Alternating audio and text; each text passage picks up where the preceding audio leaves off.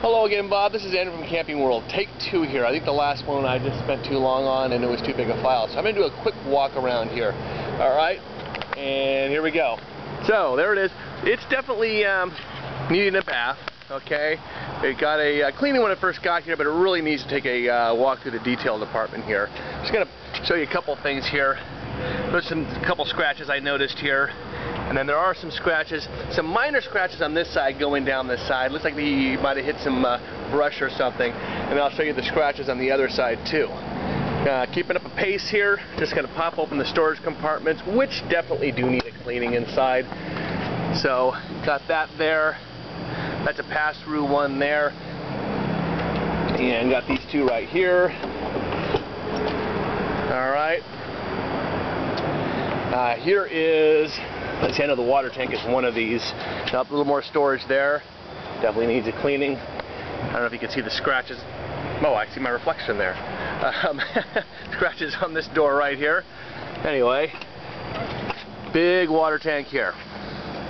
Alright, so the storage doors are staying up. This is the one I was mentioning that didn't.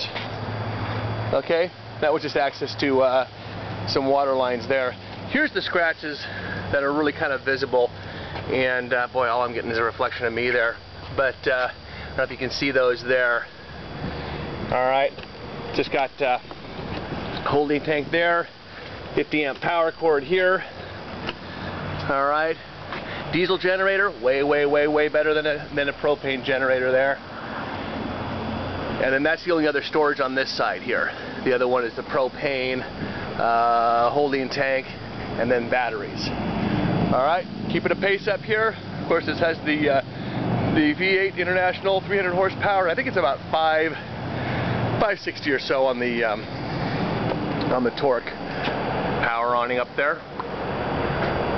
Okay, inside. So, kind of give you a view here. Alright, booth there on the refrigerator here. It has plastic on it. That's a protective plastic that comes on from the factory, and they never took it off, so I imagine it's in pretty good shape under there. Got the what they call a composite countertop, which is a Corian type countertop there. Have the television and the fireplace there.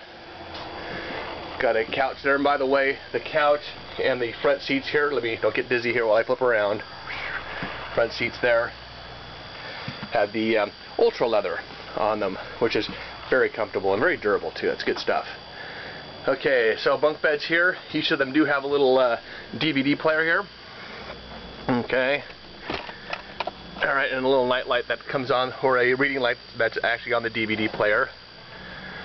Okay, coming around to the bedroom there. It's got the king bed. It pops up like that. You can see that's actually to shorten it up when the slide out comes in. Okay. And into the bathroom here. Good sized shower there. And there we go with the rest of the bathroom. And coming around here, here's the half bath. Okay. And this is what I was talking about as far as the washer dryer goes. I mean, the cabinet down there all the way up there would probably be big enough for the stackable. But the bottom cabinet there, like I said, it has the Dirt Devil there and then some hoses in there.